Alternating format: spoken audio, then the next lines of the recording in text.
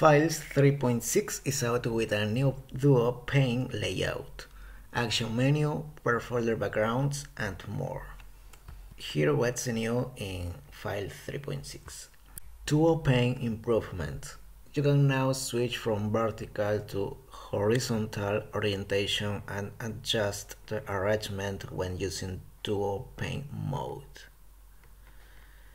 Actions menu. Similar to Microsoft Edge and its tab actions, Files now feature a special button in the upper left corner of the UI.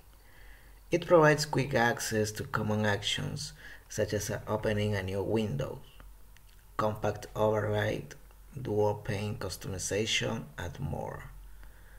Custom backgrounds for different folders. File 3.6 now lets you set custom backgrounds for different folders so that you can quickly differentiate between various directories and have special backgrounds for work, personal projects, media, etc. You can also specify background opacity and alignment per folder. New localization. Files now speaks Malay. Performance optimizations.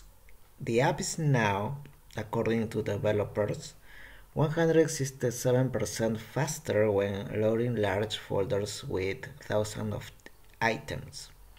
Just keep in mind that specific performance improvements depend on your hardware, running apps, and other aspects.